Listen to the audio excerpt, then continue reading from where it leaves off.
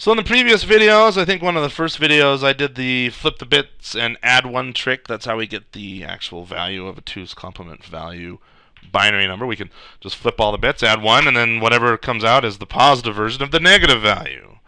Alright, so I want to show you why that works. If you're not interested, skip this video. You could do the trick all you want, but there's actually, it seems like magic if you don't understand it. Well, let's understand it, and then it's no longer magic, and we're professionals. Okay, let's first look over here at the far right. I'm going to get my pencil here. This is the dial I've been using in all the previous videos, or just in the most recent videos. I had the 0, 1, 2, 3, -4, -3, -2, -1. Remember, walking this, if I start at -4, I have a full number line as long as I wrap back up here and then stop at the 3. All right, so our goal here is to kind of change this these not those ones, these unsigned values, this unsigned integer sequence, into something where I still have 0, 1, 2, 3, right here, the non-negative values, but then all of a sudden I slide for -3, -2, -1 right there. All right, that's our goal. Well, we're going to walk kind of this way through the table, and I'm going to explain what's going on in order to get, basically, we want these negative numbers here on these rows of our dial. All right, so first of all, let's start with the binary bit values. Start 0, then 1, then 0, 1, 0, then 0, 1, 1. These are the same. In decimal, I still have the decimal equivalents, the unsigned decimal equivalents right here. 0, 1, 2, 3, 4, 5, 6, 7. Okay, so nothing new here. These two columns you should be well familiar with from the previous videos. Now in this column, I did the first step of the 2's complement. I flipped the bits. All right, so 0, 0, 0 turns into 1, 1, 1.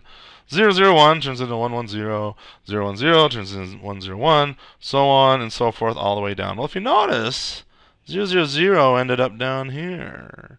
And 1, 1, 1 ended up there.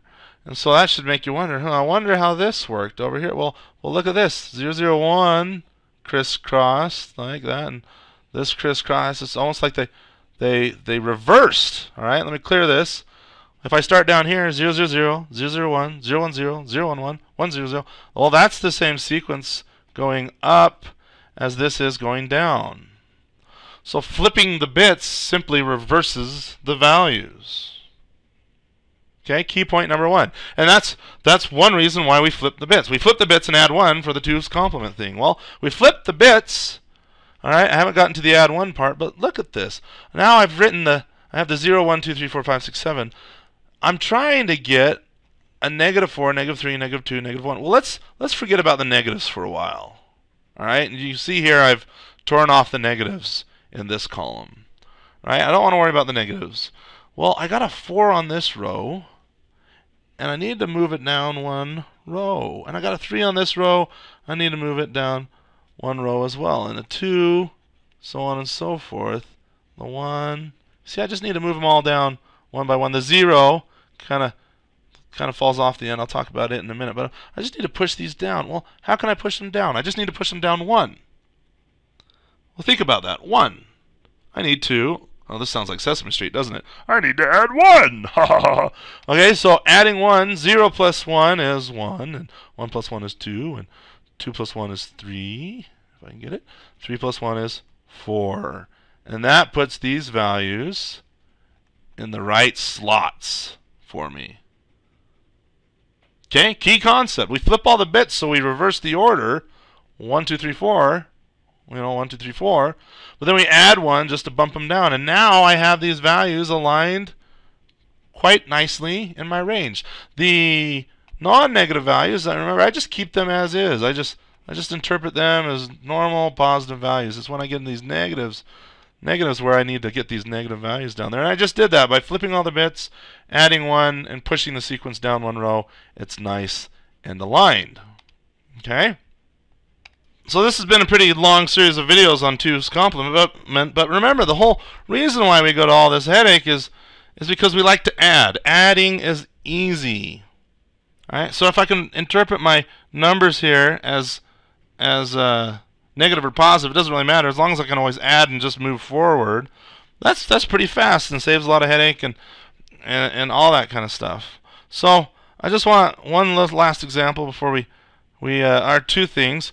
First of all, remember when I push this row down and I push this row down, this row down, this row down. Well, the 0, when I pushed the 0 down, he kind of fell off here. But if you think of 0 as wrapping around the dial, 0 ended up kind of back up here.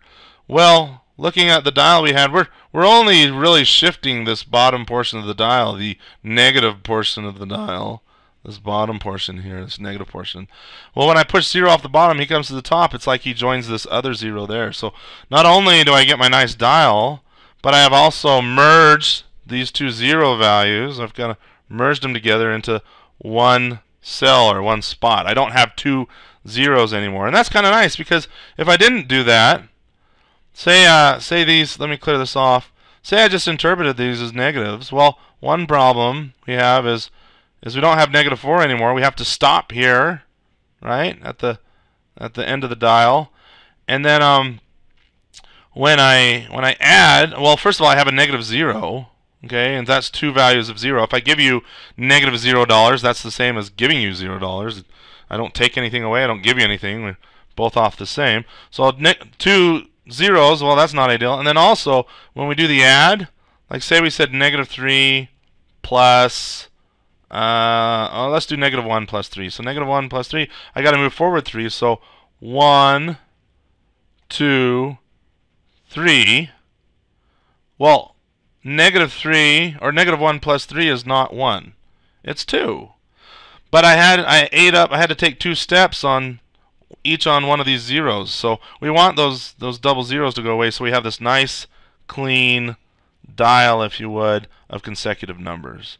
All right, that's point number 1. Point number 2, we like the binary values, or we like this 2's complement, because then we can just add and just keep walking down this sequence of numbers, and negatives and positives combine quite nicely. But to get the actual value out, remember in the first video I said we flip all the bits and add 1. Well, I can take any of these negative numbers. Any of these, well, I just missed that, but I can take any of those negative numbers, flip all the bits and add 1. Well, when I flip all the bits on this one, 1, 0, 0, I flip the bits and it ends up going up here, but then I add 1, pushes me here. All right, so 1, 0, 0 ends up in our row quite nicely right here, and I can say, oh, well, that's our 4. All right, that's the 4 value, and so I'll remember that's a -4. Going a little further with that analogy, say you and I were standing on a number line. Taking the 2's complement and then taking the 2's complement again just puts you right back to where you started. I -3, -2, -1. I'm just writing a number line here. 1, 2, 3. Say you were standing. Oh, let's say you were standing right here over -1. Okay, and you're facing the positive direction, which is kind of what we want to do here. We want to face the positive direction. And I say, okay, flip all your bits. Well, flipping the bits essentially changes the direction that you're facing. Okay, so now you're going this way. And I say, okay, well, add 1. Well, when you add 1, you're going to end up right here. Okay, let me erase this. You're no longer there. You're over the -2.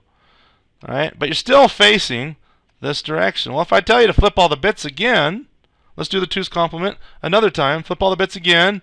That's going to change your direction facing this way. And then I say add 1 or step forward 1. Well, you're going to end up right back where you were before I told you to do the 2's complement steps the first time. Okay, so it's kind of nice how this all works out. We get the nice dial, all that. It's not magic. It's math, and as long as you can understand what's going on, which I hope you can now, then I'd consider you a good professional programmer, at least on this topic.